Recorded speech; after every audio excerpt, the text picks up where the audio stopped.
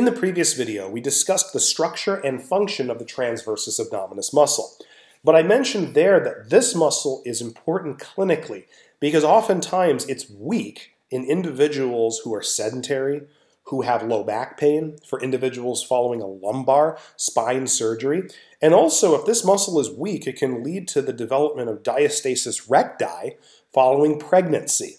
Okay, so it's very important to know how to teach someone to find the muscle, then activate it, and then you can strengthen it. So how do we find the muscle? I'm going to first show you it on this picture here. We're going to go over everything, all this verbiage, and then I'm going to show you a video demonstration at the end on myself so you can see it in real time. Now to find the muscle, you're going to use your second and third digits right here, the pads of digits 2 and 3. And where can you find it? It's a deep muscle, and it's covered up by the external and internal obliques. Well, there's one spot where you should be able to feel this muscle contract. So what you're going to do to locate the TrA muscle, you're going to use the second and third digits on each hand, and you're going to place each of these fingers on the ASIS on each side. And the ASIS is the anterior superior iliac spine, that bony prominence on the front of the hips and pelvis. Purposely chose a picture here where that ASIS is pretty prominent. You can see it right here on the right side, and then you can see it over here on the left side. So you're going to first find that ASIS. So right there, that's the ASIS. Once you have those fingers on each ASIS, both left and right, you're then going to very gently move your fingers about ½ an inch inward. So maybe about ½ an inch, just like that. And really what you're feeling for is as you move medially, so toward the midline, you'll actually feel the edge of the ASIS, kind of like you're going over a cliff, and you'll feel the end of the bone. You want to go over until you feel the end of that bone, and if you were to push down, it's nothing but kind of fleshy tissue there, okay? And then once you've gone over the edge of the ASIS, normally about ½ an inch over, you're then going to press firmly down through your skin and flesh. So that is the palpation technique. You need to be pressing down with your fingers in there pretty firmly, as much as you can tolerate. And you're not going to feel the muscle right there. You actually need to contract it and feel it move against your fingers, okay? So while holding your second and third digits, or fingers, in that position, you want to attempt to draw your navel in towards your spine. Okay, so your belly button, your navel needs to be drawn in toward your spine. So you might tell your patient, suck in your gut. And the muscle that they would feel moving against their fingers, that is the transversus abdominis. While maintaining the fingers there, they should also relax the muscle. So stop sucking in their gut. Allow their navel to come back to the resting position. And they should also feel the transversus abdominis move against their fingers as the muscle relaxes, okay? Now, if the person or you yourself do not feel any muscle contraction, it generally means one of two things, okay?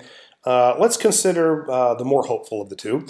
The location of the fingers may not be correct. So in some people, you might have to move a little bit lower, maybe a little bit higher, maybe your finger placement's just a tad off. Sometimes that's all the fix that you need. But it could be that the person is contracting the wrong muscle. They're not contracting at all.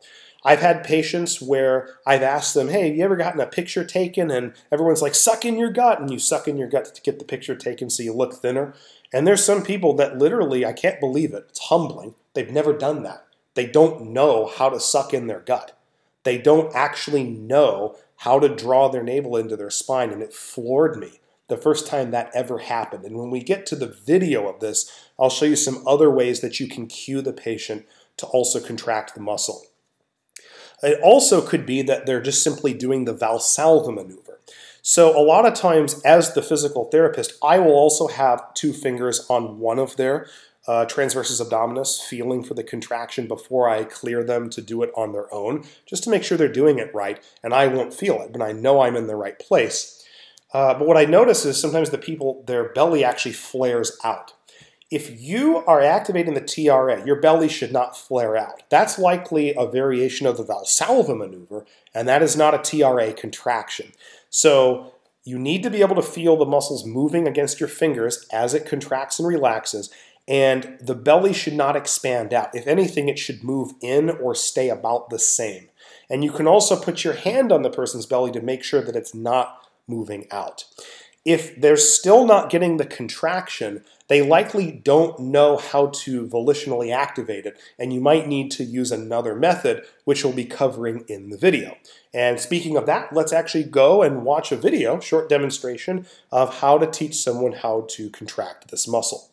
The first thing we need to do is find the transversus abdominis muscle using the palpation technique. We're using the second and third digits. So the first thing we're going to do is we're going to find that ASIS, that bony point on the front of the pelvis. Mine is approximately right here. Once you find that, you're going to move about ½ an inch inward until you feel the edge of that ASIS and sort of where it drops off. And once you have that, you're then going to press through all the soft tissue, right? And then from there, you're going to draw your navel in towards your spine, or suck in your gut, as people often say. And as you contract, you should feel the muscle moving against your fingers. You should also feel it as you relax. Let's take a look at that in the hook line position on the table.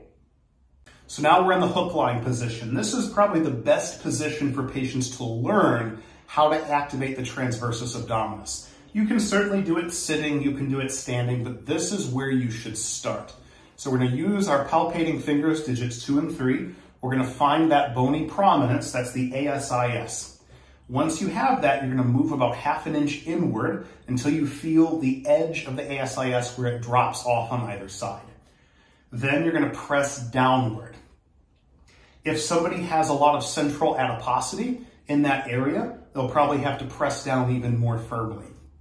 While you're palpating that muscle, you're going to draw the navel in towards the spine, suck in your gut. You should feel the muscle moving as you contract it.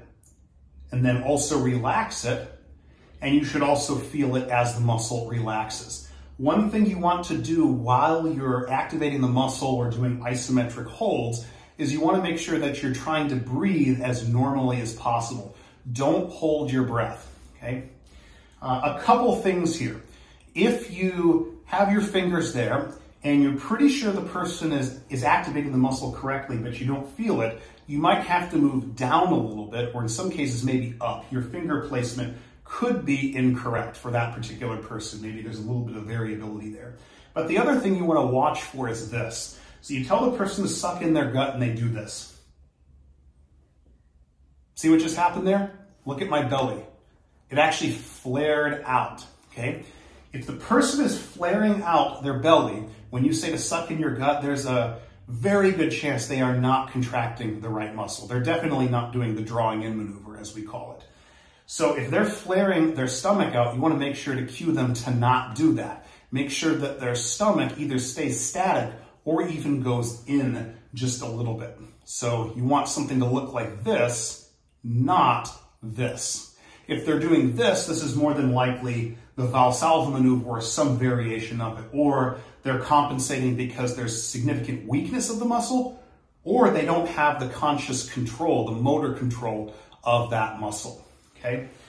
From here, and we'll go into this more in the next video, you can do isometric holds. This is the first way to strengthen the muscle. So what I usually recommend people do is to do 5 seconds contracting, 5 seconds relaxing, and then repeat a certain number of times, let's say 10 times. So it'll look like this. Find the muscle, draw in, 1, 2, 3, 4, 5, and relax for 5 seconds.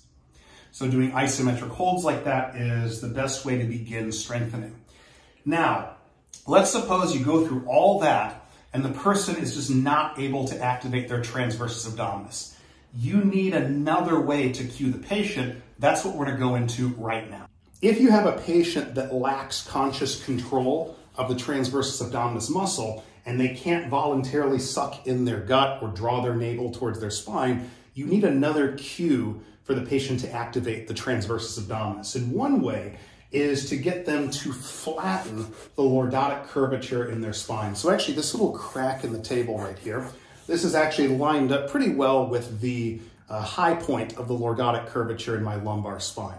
So in the clinic, you can actually stick your hand under that lordotic curvature and say, crush my hand, by pressing the back of your lumbar spine into my hand. And so the patient would attempt to do something like this, like that. Of course, you can concurrently feel if they are getting transversus abdominis activation by doing the same palpation technique that we did earlier. So like this. Basically, you're initiating a posterior pelvic tilt. That's how they're crushing your hand. At home, you can get them to have a rolled up washcloth. Also stick it more or less in the same location where they have that high point of their lordotic curvature, and then the same thing, crush that towel.